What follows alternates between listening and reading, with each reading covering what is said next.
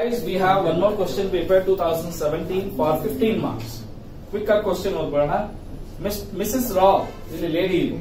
Okay, now Mrs. Rao is a lady. A physician and a resident of Chennai submits the following receipts and payments for the year ending 31st March 2021. ನೋಡಿ receipts and payments ಅಂದಿದ ತಕ್ಷಣ ಅವನು 3 years 2 years ಏನೇ ಕೊಟ್ಟಿರಲಿ all incomes of all years, all expenses of all years, we should take it. Now debit side is consultation fee for 3 years, visiting fee, winning from lottery, please don't take it, interest on post office, don't take it, gift from patient, take it, share from HF, don't take it, sale of medicine, take it, loan from bank, don't take it. Okay. Next is rent of a clinic 2 years to take it, surgical equipment 15% depreciation to be taken, computer 60% depreciation to be taken, interest on loan profession should be taken, professional books 60% should be taken, depreciation, purchase of car 15%. Okay, na? Next is household expenses, don't take it. Next, income tax, please don't take it. Life insurance premium, don't take it. Gift to mother, don't take it. Car expenses, it depends on the adjustment. Lottery ticket to ತಗೊಳಂಗಿಲ್ಲ, staff salary ತಗೊಳ್ಬೇಕು, adjustment ಒಂದೊಂದೇ ಓದೋಣ, solve ಮಾಡೋಣ. 5 minutes ಇಂದ 6 minutes ಆಗುತ್ತೆ ಇದಕ್ಕೆ. ಓಕೆನಾ? First WDV means written down value of the car March 2020. 31st March 2020. ಒಂದು ನಿಮಿಷ ನೋಡ್ತೀರಾ ಇಲ್ಲಿ 2020 ಇದು ಲಾಸ್ಟ್ ಇಯರ್ ಕ್ಲೋಸಿಂಗ್ ಕರೆಕ್ಟಾ? ಈ ಇಯರ್ ಬಿಗಿನಿಂಗ್ ಏನಾಗುತ್ತೆ 1st of April 2020. ಇದರದು ಈ ವರ್ಷದ ಪ್ರೈಸ್ ಕಾರ್ದು ಎಷ್ಟಿದೆಯಂತೆ 1 lakh rupees ಅಂತೆ. 15% ಡಿಪ್ರಿಸಿಯೇಷನ್ ಚಾರ್ಜ್ ಮಾಡ್ಬೇಕಂತೆ, 60% ಗೆ ಪ್ರೊಫೆಷನ್ ಯೂಸ್ ಮಾಡಿದ್ದಾರೆ. ಹೌದಾ? ಸೊ ಹಾಗಾದ್ರೆ first point is depreciation on car 1 lakh into 15% into 60%. ಎಷ್ಟು ಬರುತ್ತೆ? 9,000 ಬರುತ್ತೆ. ಕರೆಕ್ಟಾ? ನೆಕ್ಸ್ಟ್ ಪಾಯಿಂಟ್ ಅರ್ಥ ಆಯ್ತಾ ಇಲ್ವಾ ಎಲ್ಲರಿಗೂ? Very good. ನೆಕ್ಸ್ಟ್ ಅಡ್ಜಸ್ಟ್ಮೆಂಟ್ ಅಲ್ಲಿ visiting fee due but not receive 2015-16 18,000. Please guys, ಇಲ್ಲಿ ಈ ಇಯರ್ ಅಲ್ಲಿ ಎಷ್ಟು ಜನ ಕನ್ಫ್ಯೂಸ್ ಮಾಡ್ಕೊಂಡು ನನ್ನ ಹತ್ರ ಬಂದು ಇದು ತಗೊಂಡ್ಬಿಟ್ವಿ ಸರ್ ಅಂತ ಹೇಳಿದ್ರು, ಬಾಯ್ ಬಡ್ಕೊಂಡ್ರು. ತಗೋಬಾರ್ದು. ಯಾಕೆ ಅಂತ ಹೇಳಿದ್ರೆ any income, any expenses which is not received, which is not paid, which is due should not be taken. Due ಇರೋದು ತಗೊಳಕ್ ಹೋಗ್ಬಾರ್ದು. ನಾವು ಏನ್ ಪ್ರಿಪೇರ್ ಮಾಡಿರೋದು recess and payments. Recess and payments ಅಂದ್ರೆ ಏನು? ಆಲ್ರೆಡಿ ಬಂದಿರೋದು, ಆಲ್ರೆಡಿ ಕೊಟ್ಟಿರೋದು, ಕೊಡಬೇಕಾಗಿರೋದು, ಬರ್ಬೇಕಾಗಿರೋದು ತಗೊಳಲ್ಲ. All of you got it? See, this is due. Don't take it anywhere. Next, consultation fee due but not received for 2021. We should not take. ನೋಡಿ, ಈ previous year ಅಲ್ಲಿ ನಮಗೆ due ಇದೆ 2021 ಅಲ್ಲಿ. ಎರಡು ತಗೋಬೇಡಿ. ಡ್ಯೂ ಇರೋದು ಯಾವುದು ತಗೋಬಾರ್ದು. ಅರ್ಥ ಆಯ್ತಾ? Surgical equipment computer was purchase put to use on 10th of September 2020. ನೋಡಿ, September 10th, September, October, November, December, January, February, March, 8 months.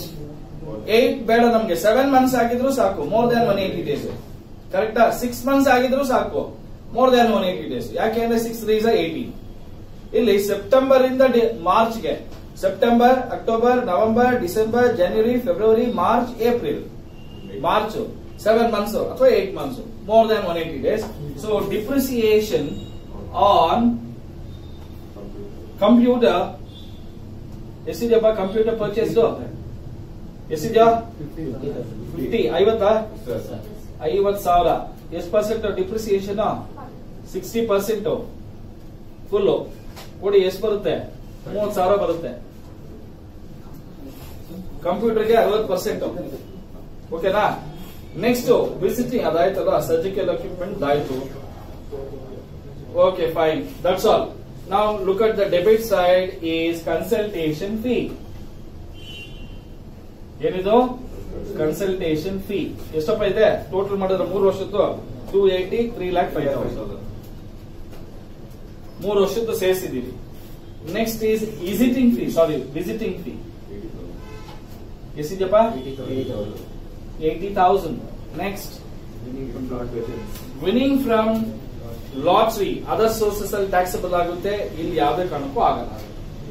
Interest on post office other sources ಅಲ್ಲಿ ಆಗುತ್ತೆ, ಇಲ್ಲಿ ಆಗಲ್ಲ. ಗಿಫ್ಟ್ ಫ್ರಮ್ ಪೇಷಂಟ್ ಇಲ್ಲಿ ಬರುತ್ತೆ.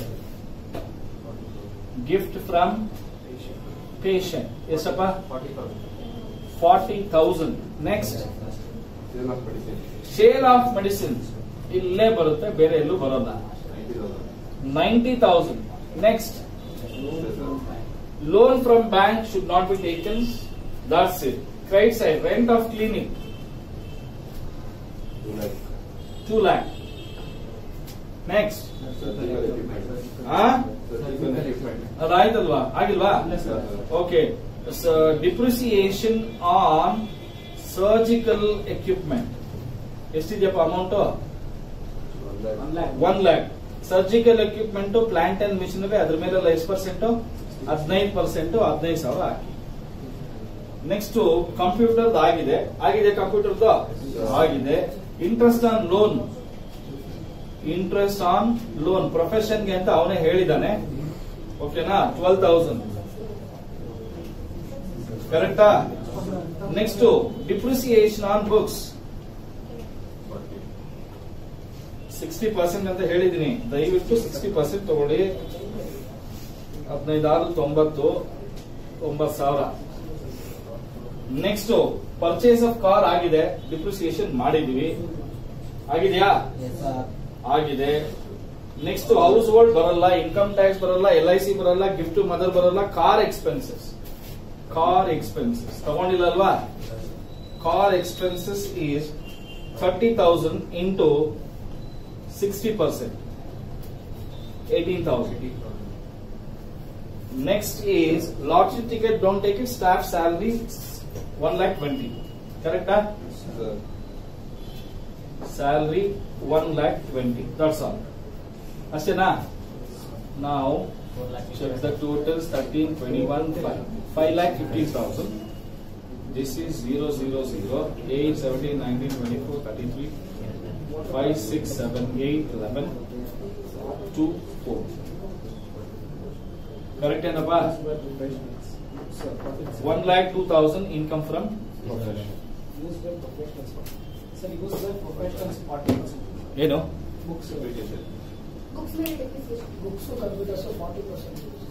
ಎಲ್ಲಿ? ಅದ್ರಲ್ಲಪ್ಪ, ಇದರಲ್ಲಿ ಎಷ್ಟಿದ್ಯಾ?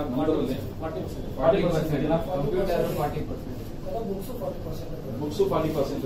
ಹಂಗಾದ್ರೆ ಬುಕ್ಸ್ ಕಂಪ್ಯೂಟರ್ ಕರೆಕ್ಟ್ ಆಗಿದೆ 60%, ಬುಕ್ಸ್ ಮಾತ್ರ 40% ಮಾಡಿ. ಆ ಬುಕ್ಸ್ ಕಂಪ್ಯೂಟರ್ ಬೇಡ, ಬುಕ್ಸ್ ಎಷ್ಟಿದ್ಯಾ? 40%. ಎಲ್ಲಿದೆಯೋ ಇದಿದೆ. 40% ಹಾಕು. 15,4, 60, 6,000 ಆಗುತ್ತೆ. 3,000 ಕಡಿಮೆ ಆಗುತ್ತೆ. ಈಗ 5,000 ಜಾಸ್ತಿ ಆಗುತ್ತೆ. ಓಕೆನಾ ಸರ್? ಇಲ್ಲಿ ಬರೀತಿ ನೋಡಿ.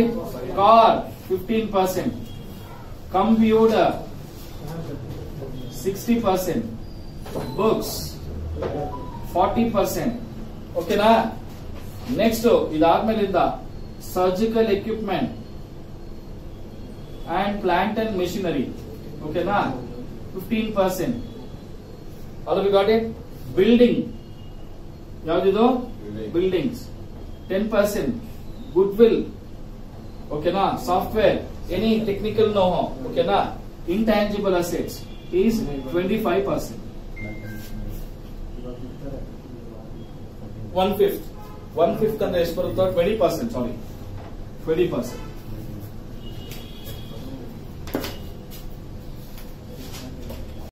Intangible asset is 25%.